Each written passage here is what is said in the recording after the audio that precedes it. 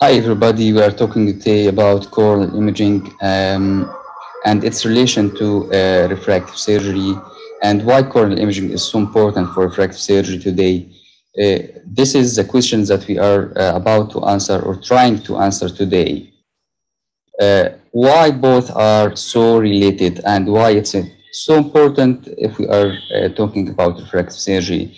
Let us going backwards, a step backwards into the optics that told us that the eye refractive power is about 6 diopter, but also uh, they say that the cornea represent the most powerful part or the most powerful dioptric power for the eye, forming about 40 to 45%, 40 to 45 diopters of the total eye power, and the lens only about 20 diopter. This is why it's so important for myopia, hypermetropia, astigmatism, or any type of refractive error that we want to treat could be treated through dealing with the cornea or upon the cornea. And this is why the refractive surgery become so important because it can induce or significantly change the status of the refraction of the eye. So we have to image what we are going to treat. Imaging passed through stages. Historically, keratometry was the first that was invented, but it's only capable of capturing 3 millimeter of central cornea. And actually, this is still crude and represent only about 60% of corneal surface, which provides so poor information to be dealt upon.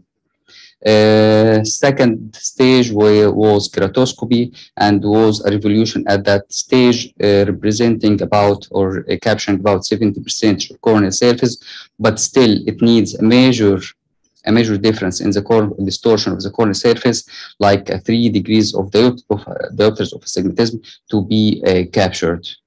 Then a revolution through invention of video keratoscopy and using a camera and a video device recording the process of capturing. And this was represented by a ligretto topography, which was and still be used to treat some corneal or surface irregularities of the cornea.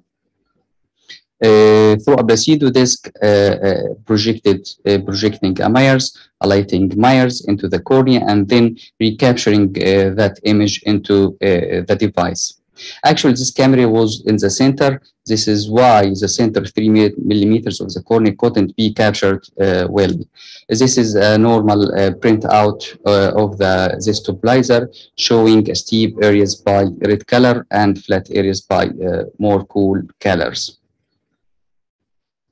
Then, as last stage, and this is the stage that we are talking about, is the elevation-based topography systems. All the previous can capture the surface, but these devices can add a tomography, which is measuring the depth and elevation.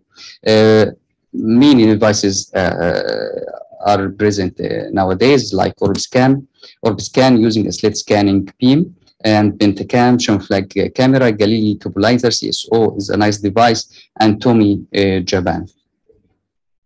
This is the picture of the well-known Orbiscan using a slit lamp here, a slit lamp measuring, frequent measuring. And this is the CSO, which is a marvelous device combining both a placido disc and a flag camera. And this is the well-known Pentacam, which uses flag camera capturing images from all around the cornea. And this is how the printout of the Pentacam today's will be printed, and as you can see, there is many information, so many information that we are trying to simplify today in a clinical or a clinical stepwise approach. First of all, we are talking about a sagittal map, which is the ordinary topography map. Here you can see as a scale starting from cool colors to steep colors into the red colors. Here's the powers of the cornea, reading about 47 diopters of dioptric powers. This can be provide more information about astigmatism, like here with the rule astigmatism vertically and flat astigmatism or flat part of the cornea here, and can be mathematically represented by the device, showing again the red color for the astigmatism or the steep axis and blue color for the flat axis. And here you can see the mathematical calculation of the astigmatism for this map. Also, you can see against rule astigmatism in another capture. Here there is oblique astigmatism. Again, you can see many different. Here enantiomorphism, which can tell you that these eyes are mostly normal when you find right and left eyes with the same picture, but in a reverse mirror-like shape, like here. Another protrusion here with a hot colors here denoting about 50 to 60 diopters in the center. This is so suspicious of keratoconus, which are a major contraindication for refractive surgery. Another point here to be mentioned that this blank white part denoting that this part couldn't be captured, and actually you shouldn't rely on that image on a picture like that. You should recapture this patient again. Another image with steep part in the apex of the cornea. Here the same with the rule or oblique astigmatism, but actually this is not in a straight line, it's a skewed line, and this is most susceptible or suspicious image, denoting either the capture is not taking in the right way, or there is suspicious of keratoconus. Another well-known pellucid margin degeneration with kissing birds picture, the well-known picture. The second map is the elevation map, and actually it's a combined map for the front surface and for the back surface. Actually, there is a surface that computed by the computer is a virtual surface. Any point above or any point down to this virtual surface could considered flat or steep meridian. Here the front surface of the cornea, and this is the back, could be studied simultaneously, showing no difference between this cornea and the reference, and this means this is a normal cornea. Here this hourglass appearance denoting there is astigmatism and no abnormal numbers here. Again, this is the hourglass again, but there is a major difference here in numbers, and so high numbers, so hot numbers here. So this is another suspicious for keratoconus case. This is the same case we have previously saw in the previous slide, and this is the beauty of Pentacam here. So you can point your finger here and here and here and here. The four fingers can point to the same error of a steep cornea, just denoting, or mostly, this is a keratoconus case. This is the same as previous slide, but here is the beauty of the ring. I put ring here, and now you can see how this steep cornea in the previous slide become more flatter and more flatter effect here all around those pictures. This is another, this is a back elevation map we have studied before, and we have mentioned. Actually, you shouldn't be scared of these numbers, except if it's more than 70 microns difference more, or 18s. Another here, there is a steep area here, and also a change in shape, which is called the tongue or protrusion, taking a tongue appearance. This is so suspicious for keratoconus again.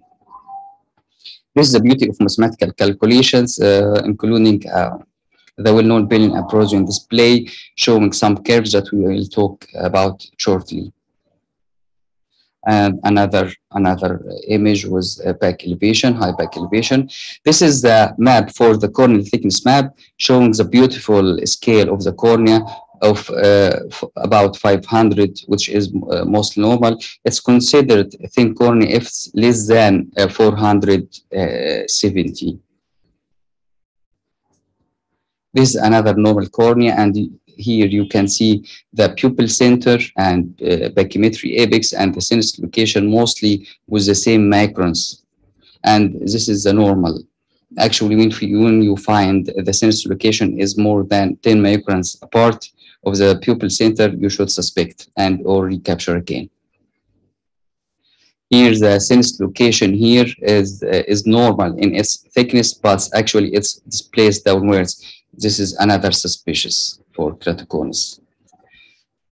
Now a table representing corneal front analysis showing the quality of the capture is okay, and the Q value, which is a sphericity representation of the cornea, should be between 0 and -1. This is a normal. Now the device quality could mention lead, could mention fixation problem. When you see this, or could mention data loss. When you see this box highlighted, you should recapture your images. Corneal coordinates we have mentioned before. The most important here is the Y. Is the vertical plane. When you see the Y or the I, the sinus location is deviated downwards and nasally, you should suspect this examination. Again, corneal coordinates shows corneal volume, chamber depth, and could calculate IOP if there is a refractive surgery on the cornea and you want to know what is the real IOP for that patient. Another mathematical calculation is called thickness location percentage analysis with two graphs, thickness spatial profile and the percentage thickness profile, which will show a smooth transmission through 500 microns from the 0% or the 0 center of the cornea till the periphery of the cornea. It should be a smooth transition. Here is normal again, with a smooth transition.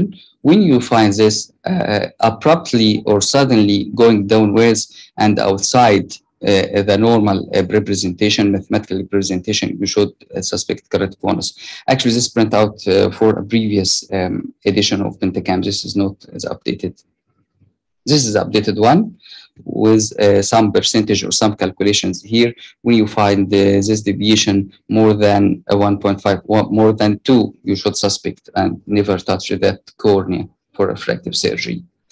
Now, for taking a home message, no one parameter should be used in decision for a refractive surgery case, and it's a matter of studying of the whole picture and correlation with the clinical examination to go to the real evaluation of that image. And always remember that we are not judging a piece of paper, we are judging a person.